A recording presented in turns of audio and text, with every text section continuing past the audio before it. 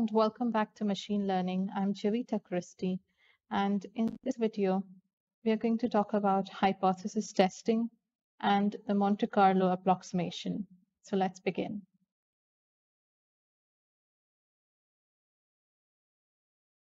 Hypothesis testing is used when you're dealing with random variables and because you have a common situation, which is where you have to make decisions or choices based on the observations or data which are random in nature. And the solutions for dealing with these situations is known as the decision theory, or sometimes it is also called hypothesis testing, and it is a widely used process in real-life situations. The key component of a machine learning problem is to use a sample-based training data, which is oftentimes used to represent a large set of actual data. So we often take a sample out of a given population, and then we try to analyze that sample and try to make decisions about the entire population using the sample. So it is very important to estimate how confidently an outcome can be related to the behavior of the training data so that the decisions on the actual data can be made. So you have to provide some percentage of confidence about your findings of the sample data to show that whatever you found in the sample data is also going to be applicable for your entire population or the larger set of actual data.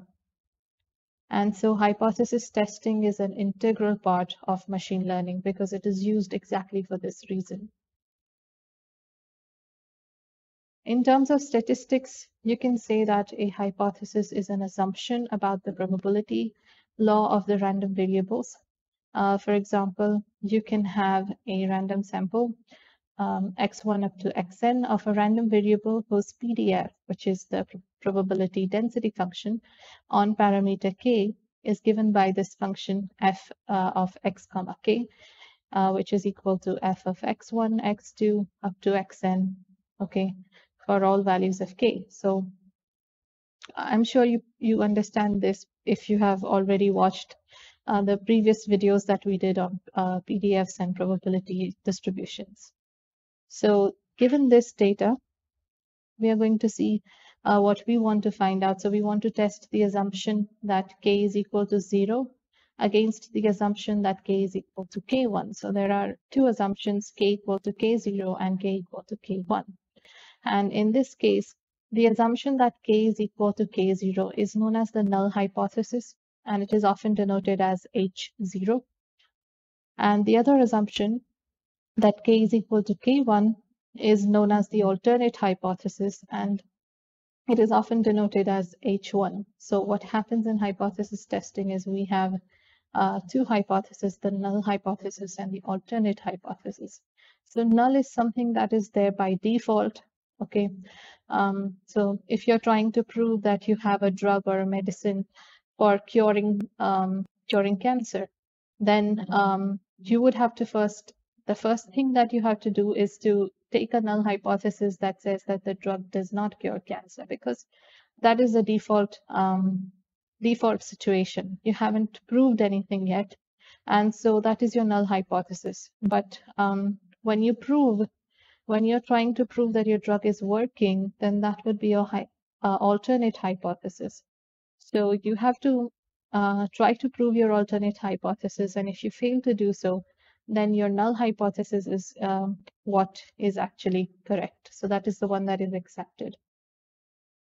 So we usually write it like that. H0 is k equal to k1, and H1 is k equal to H0 here would be k equal to k0, and H1 would be k equal to k1. So this is how you have two different hypotheses, null and alternative. And you would be if you're performing a simple hypothesis test, okay, then that is where you will be having all the parameters specified with the exact value. So the value of H0, H1, everything will be specified with the exact value for you. But if the parameters don't have an exact value, like H1 where K is not equal to K1, then H1 is called composite because you have multiple possibilities for H1. The concept of hypothesis testing is the decision process which is used for validating a hypothesis. Okay, so if you have an alternative hypothesis and you want to check if that hypothesis works or not, then that process of validating it is known as hypothesis testing. And you can interpret a decision process by dividing an observation space into two regions. So there's region R0 and region R1. And if you find out that all these values of X, which is your random variable, all your set of observations, if that belongs to R0, then you can say that the decision is in favor of H0, which is your null hypothesis. But if you find out that this random variable X actually belongs to R1 in the region 1, then you can say that the decision is in favor of H1, that is hypothesis 1. So the regions R0 is known as an acceptance region because the null hypothesis is accepted, and R1 is known as the rejection region because often we start by believing in hypothesis testing, we start our experiment by assuming that the null hypothesis is correct. So in that case, the null hypothesis is known as something that is accepted. And if you prove that your alternate hypothesis is correct, then that means your null hypothesis is rejected. So that is why the region R0, which corresponds to H0, is known as the acceptance region, but the region R1 that corresponds to the alternative hypothesis is known as the rejection region. And there are 4 possible decisions that you can make based on the 2 regions that you have observed in the observation space. So the first possible decision that you can make is that H0 is true, which means you're going to accept H0, okay, because you found out through your hypothesis testing that H0 is true. So you're going to accept the null hypothesis, and that would be a correct decision made based on your based on the proof that you have given based on hypothesis testing. The second possibility is that H0 is true, but you still choose to reject H0, which means the null hypothesis is true, but you still reject the null hypothesis and you accept the alternative hypothesis. So in this case, this is an incorrect decision because although you performed hypothesis testing, you still decided to not use the results. And the third possible decision you can make is where H1 is true and you accept H1, which is a correct decision because the alternative hypothesis was proven true by hypothesis testing and you accepted it. And the fourth kind of decision that you can make is where H1 is true and yet you reject H1, which means you accept H0. So you accept the null hypothesis and reject the alternative hypothesis, even though through hypothesis testing you found out that the alternative hypothesis is true. So this would again be an incorrect decision. So you can see that there is a possibility of making 2 correct decisions and 2 incorrect decisions and the corresponding actions. So the erroneous decisions that you can make, okay, the 2 incorrect ones, they are termed as type 1 error. So first is type 1 error. Okay, for example, you reject the null hypothesis. Okay, or in other words, if you're rejecting the null hypothesis, it means you're accepting the alternative hypothesis, even though H0 is true. So even though your null hypothesis is true. So an example of this type of a situation, a type 1 error, occurs in the situation in a malignancy test of a tumor. Okay, so in this case, a benign tumor is accepted as a malignant tumor and corresponding treatment is started. So a benign tumor is a tumor that's not cancerous, and a malignant tumor would be a tumor that is cancerous.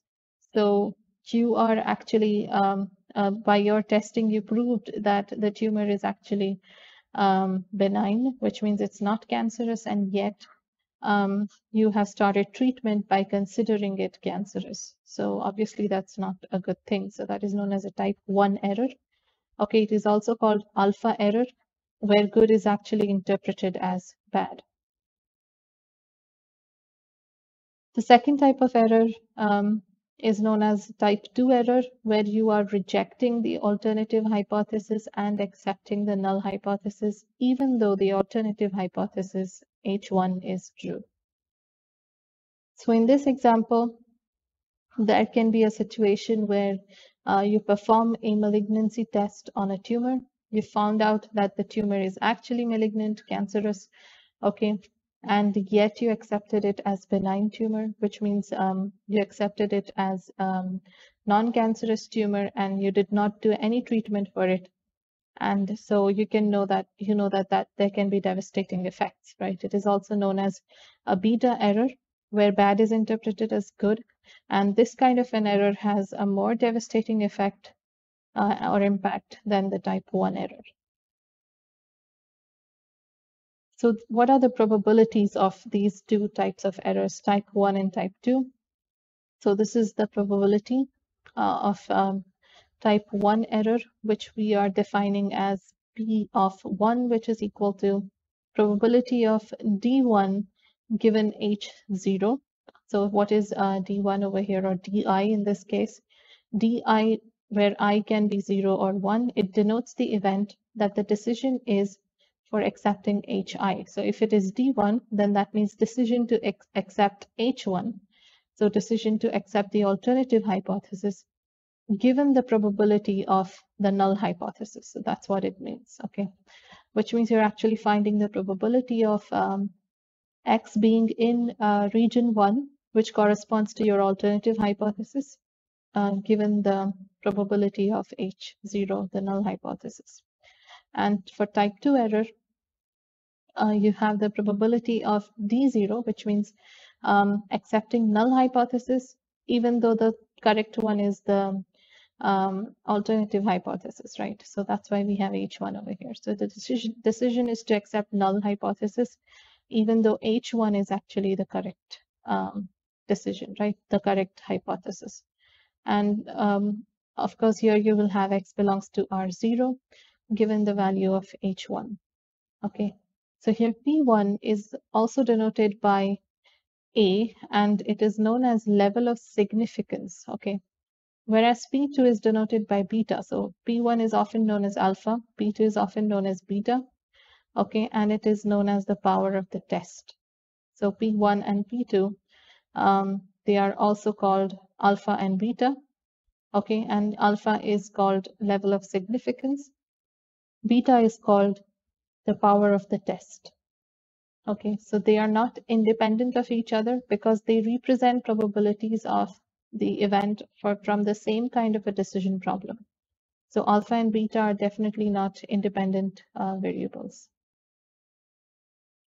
So normally, if you see a decrease in one type of error, it would lead to an increase in another type of error when the sample size is fixed. So if you see alpha decreasing, then beta would be increasing, and vice versa. So though it is desirable to reduce both types of errors, it is only possible to do that by increasing the sample size. So if your sample size remains fixed, then reducing one error will just lead to an increase in the other error. But if you increase your sample size, then you can reduce both types of errors. Okay. And in all practical applications of hypothesis testing, each of the 4 possible outcomes and courses of actions are associated with relative importance or certain cost, and thus the final goal can be to reduce the overall cost. So your final goal is to reduce the overall cost or the overall error. Okay, so what are the probabilities of the correct decision? So this is the probability where you have selected or decided to choose a null hypothesis when the null hypothesis is actually correct. So this is D0 given H0, and of course you're calculating that X belongs to R0 given H0.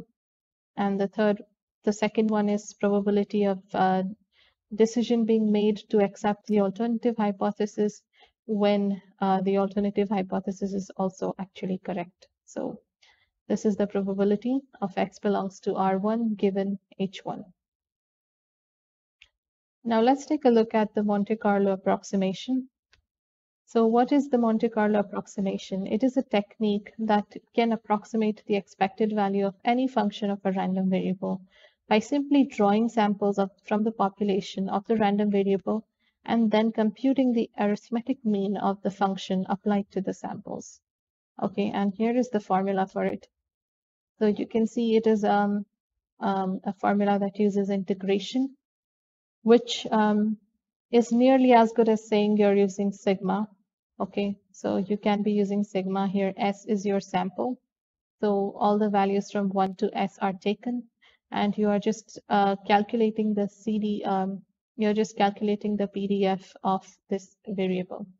And what it says is this is actually nothing but the weighted mean of a variable fx into px. We all know that, right? That is the weighted mean. And what Monte Carlo approximation does is you can approximate the expected value, which means the mean of any function of a random variable. You can find the mean of any function of a random variable by just taking some samples from the population of that variable and then calculating its arithmetic mean. So if you calculate the arithmetic mean, you can find the mean of any function of that random variable. So I hope you understood all this, and I'll be back with the next video. So I'll see you there, and thank you for watching.